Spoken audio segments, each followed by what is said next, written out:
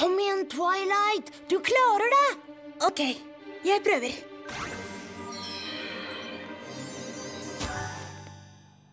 Haha! Du greide det! Grå magi! Det er nummer 25. 25 forskjellige triks og stigende. Og jeg synes dette er det beste trikset hittil. Hallo, Rarity. Hva er det? Ikke noe. Det er bare min kule mustasje. Sorry, Romeo. Selv om du ser veldig kjekk ut, er det bare trening, og den må bort. Vent! Søren. My little pony, my little pony. My little pony. Jeg savnet vennskap her på livets vei. My little pony. Helt til dere ga noe magisk til meg. Masse moro. Eventyr. Et hjerte så fint. Man tror man flyr. Del glede. Det er lett å gi. Så trengs det bare litt magi. Du har meg. Vet du at ditt vennskap er magi for meg?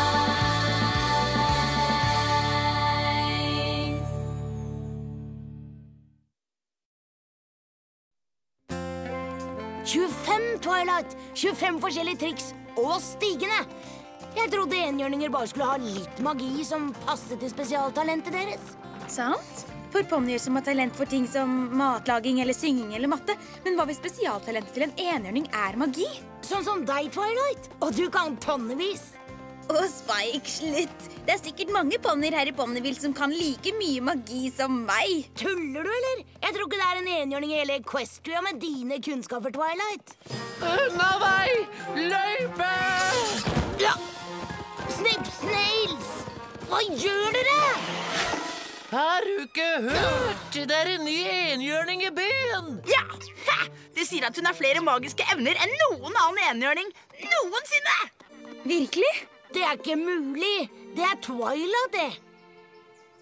Hvor er den enhjørningen? Ja, hun er nede i byen. Kom igjen! Ja, kom igjen!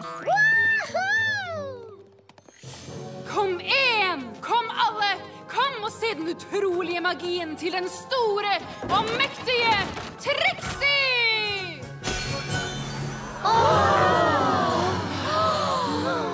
Se med undring når den store og mektige Trixie viser de mest spektakulære magitriksene som noen gang er bivånet av en ponni! Oi, for noe skryt! Kom igjen, da! Det er ingen ponni som er så magisk som Twilight. Hei, Rarity. Jeg er på mustasje. Det er vel ikke noe galt i å være talentfull? Absolutt ikke. Bortsett fra når noen går rundt og viser seg som en skolefole med nye flotte hårbånd. Bare fordi noen har evner til å gjøre masse magi, er ikke det noe bedre enn oss andre? Spesielt når dere har meg her, som er bedre enn oss andre. Jeg mener, ja, magisk. Bu! Vel. Vi har visst noen skeptikere blant publikum. Hvem er så ignorant at hun vil utfordre de magiske evnene til den store og mektige Trixie? Vet ikke at de er i nærvær til den mest magiske enhjørningen i hele Equestria? Hvem tror hun at hun er? Ja, vi vet jo at Twilight her er... Spike! Hysj! Hva er det? Så du hvordan de reagerte på Trixie? Jeg vil ikke at de skal tro at jeg er en skrytepave.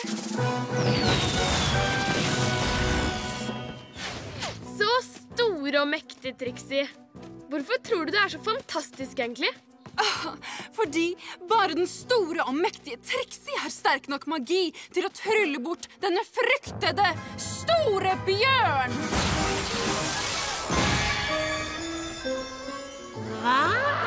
Umulig!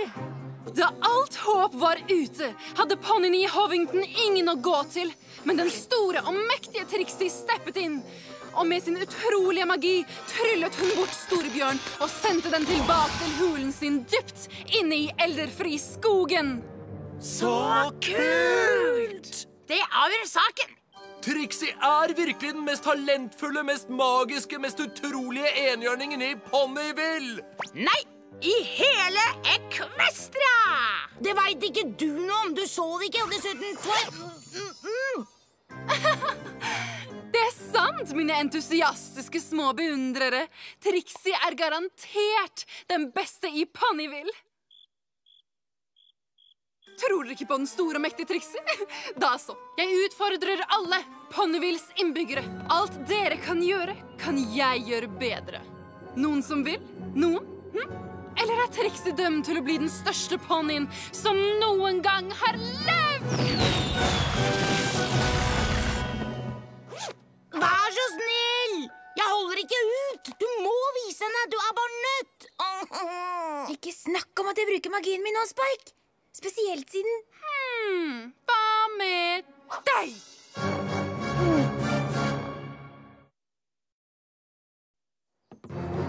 Hva sier du? Er det noe du kan gjøre som den store og mektige Trixie ikke kan? Jeg... Vel, lille høyball? Det holder! Nå takler jeg bare ikke mer. Vis henne, Applejack! Kan dine magiske evner gjøre dette?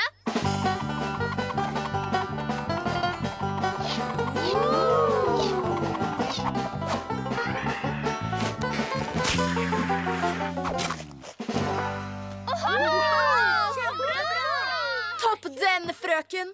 Hurra for små talenter! Se og bli forbløffet av Trixies magi!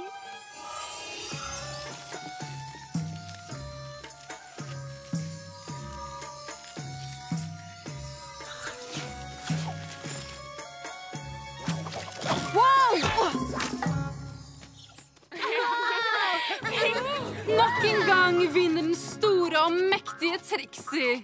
Du behøver ikke gå rundt og skryte på den måten, vel? Og det er min jobb.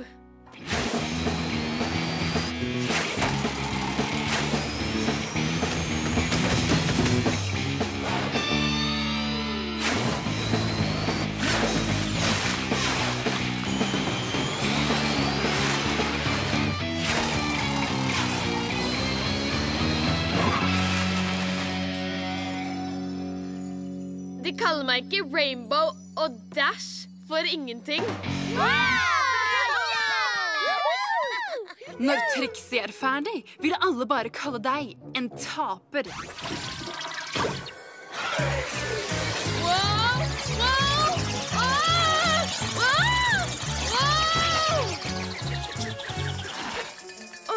Jeg tror jeg må kaste opp. Jeg tror enhver ponni med en dash godt vett tenker seg om før hun prøver seg på den store Trixie. Vi trenger at en annen enhjørning utfordrer henne. Noen med sin egen magi.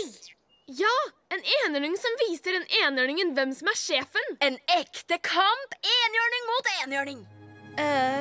Nok! Det holder nå. Jeg tar hintet. Men Rarity er bedre enn sånn tull. Rainbow, Dash og Applejack er kanskje barbariske, men Rarity oppfører seg med skjønnhet og ynde. Vær i veien. Redde for et hårstrå på tvers i det rottereiret du kaller man. Det er greit. Du tror du er tøff med de såkalte kreftene, men det er mer ved magi enn din dyriske måte. En enhjørning må ha mer enn muskler. En enhjørning må ha stil. En enhjørning er ingen enhjørning uten ynde og skjønnhet. Rarity blir ikke overkjørt av Trixie. Hun er sterk. Hun er nydelig. Hun er... Fort! Jeg trenger et speil! Jeg trenger et speil! Hva gjorde hun med håret mitt? Jeg vet hun gjorde noe skrekkelig med håret mitt! Ikke noe. Det er fint. Det er nydelig. Det er grønt. Nei! Grønt hår! Ikke grønt hår! En så skrekkelig, skrekkelig farge! Nå har jeg aldri. Ja, Twilight, da er det din tur. Kom igjen. Vis hva du er lagd av. Hva da? Jeg er ikke noe spesiell. Det er du vel. Du er jo bedre enn henne. Jeg er ikke bedre enn noen, jeg. Du tror du er bedre enn den store og mektige Trixie? Du tror du har større magisk talent? Vel, kom igjen. Vis Trixie hva du kan. Vis alle.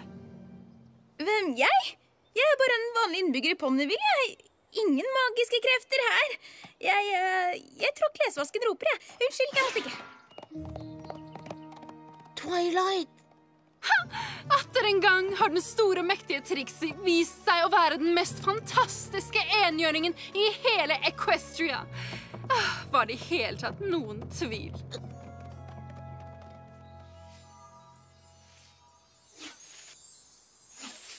Her er den havresmoothien du ba om, med ekstra høy, som du liker den. Hei.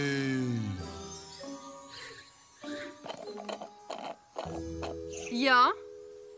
Fortell en historie til, store og mektige Trixie. Ja, fortell oss om den gangen du tryllet bort store bjørn. Trixie er alt for utslitt etter å ha fremført slike fantastiske triks. Ikke kom tilbake før i morgen. Selvfølgelig, store, mektige Trixie. Hva enn du sier, vi er til deres tjeneste. Hva driver dere to med? Ordner ting for S og MT. Hva sa? Den store og mektige Trixie. Er det mulig? Ga henne bare en smoothie. Hvordan kan dere falle for det? Hun er jo bare en bløff. Ulik Twilight. Den store og mektige Trixie tryllet bort store bjørn. Kan Twilight gjøre det? Å jaså, var dere der kanskje? Vel, nei, men... Men ikke noe. Bevis er i puddingen. Jeg liker pudding. Hør da, hvis ikke Storbjørn kommer marsjerende ned gata, så Trixie kan trylle den bort, så tror jeg ikke på noen ting hun sier, og det bør ikke dere gjøre heller. Storebjørn marsjerende i gata, hæ? Snels, tenker du på det samme som jeg? Hvorfor det kalles loppemarked når de egentlig ikke selger lopper der? Ja, kom igjen.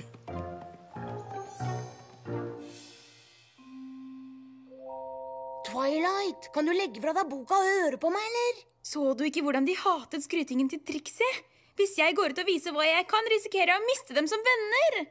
Men det er jo ikke det samme, Twilight. Du bruker magien for å hjelpe vennene dine.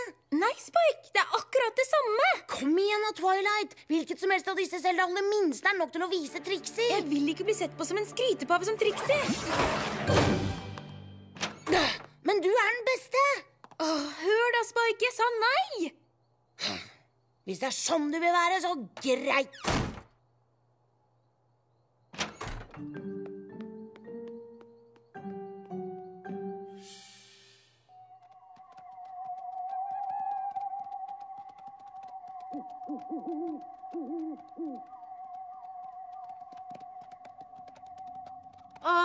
Hvordan skal vi finne Storebjørn når jeg ikke engang ser min egen hov rett foran ansiktet mitt? Vent litt.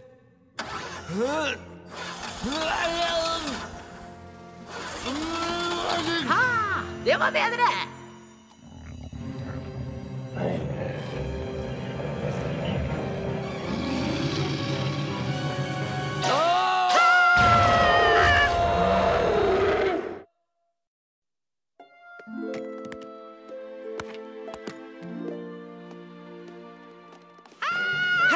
Hvor skal dere nå? Kan ikke prate nå! Har et stort problem! Ja, Storebjørn, for å være eksakt.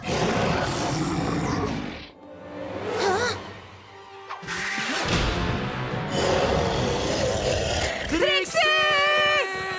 Twilight! Trixie! Du må hjelpe oss! Trixie trodde hun sa at store og mektige Trixie ikke ville bli forstyrret. Vi har et bittelite problem. Egentlig er det ganske stort. Hva er så viktig at dere ikke kan vente til i morgen med å forstyrre Trixie?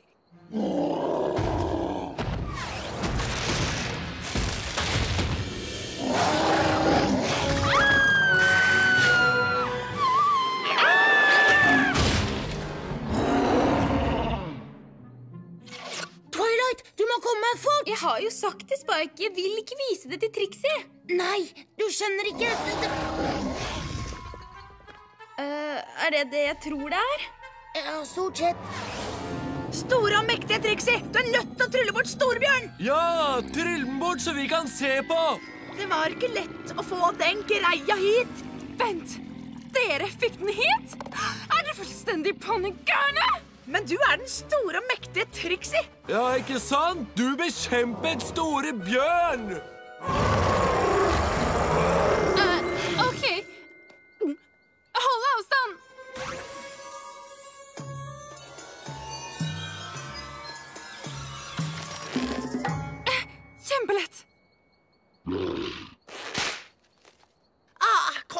Trixie! Slutt å tulle vel og ta tryllen bort, da!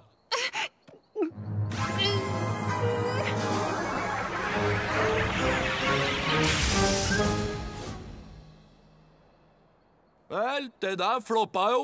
Ja, kom igjen da! Hvor er de kule eksplosjonene av røyken og greiene som tidligere?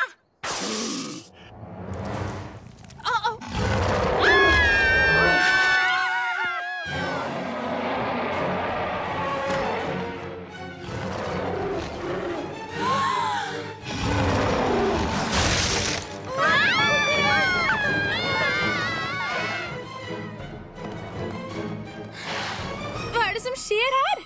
Vi fikk storebjørn til byen! Dere hva? Ikke vær redd! Den store og mektige Trixie tryller den bort! Jeg kan ikke. Hva? Jeg kan ikke. Jeg har aldri kunnet. Ingen kan trylle bort en store bjørn. Jeg bare fant på historien så jeg skal virke tøffere. Fant på den?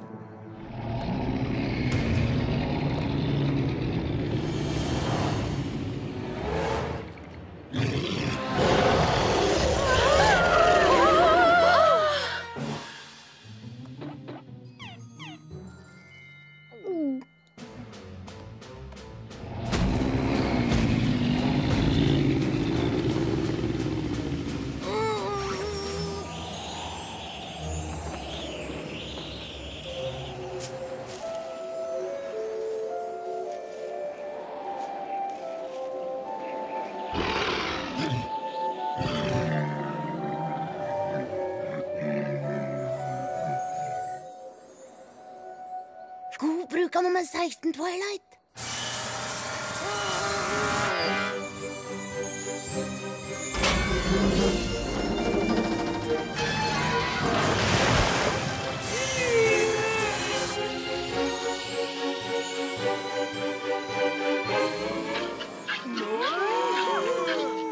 Nei, har du sett?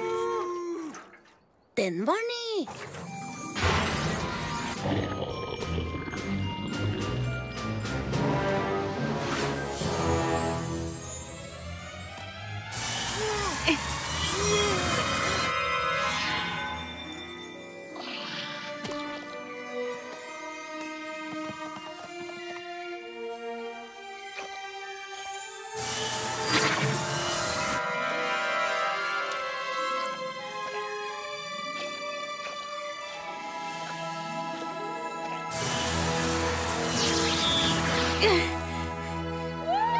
Helt utrolig!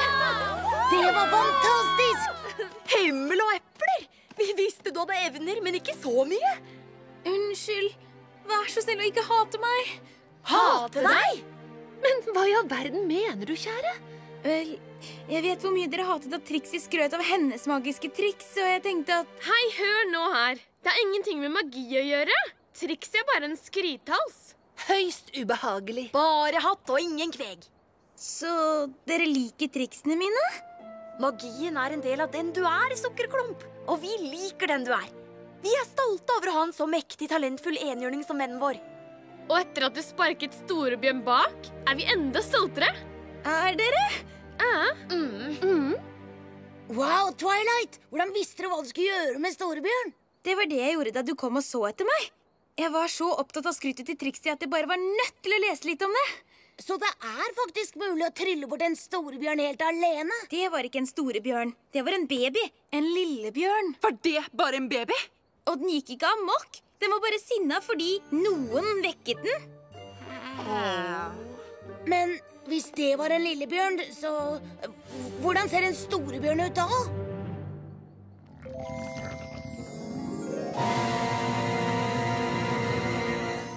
Det vil dere ikke vite.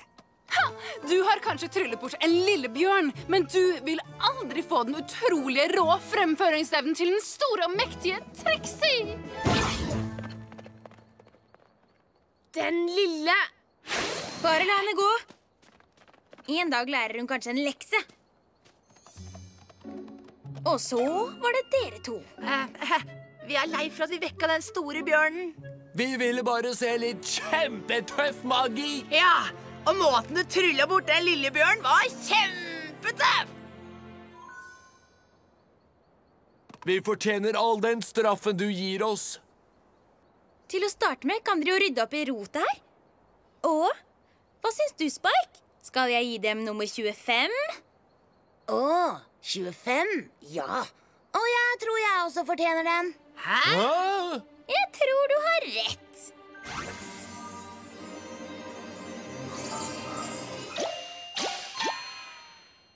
Kult! Kjære prinsesse Celestia. Jeg har lært en veldig viktig lekse om vennskap. Jeg var så redd for å bli sett på som en skrytepave at jeg skjulte en del av hvem jeg er. Vennene mine hjalp meg med å forstå at det er greit å være stolt av evnene sine, og når det er riktig tidspunkt kan man vise dem fram, spesielt når man gjør det for vennene sine. Så du innrømmer endelig at du er den mest talentfulle enhjørningen i hele Ponyville? Vel, ja, men det er ingenting å skryte av. Så hvordan gikk det med Rarity?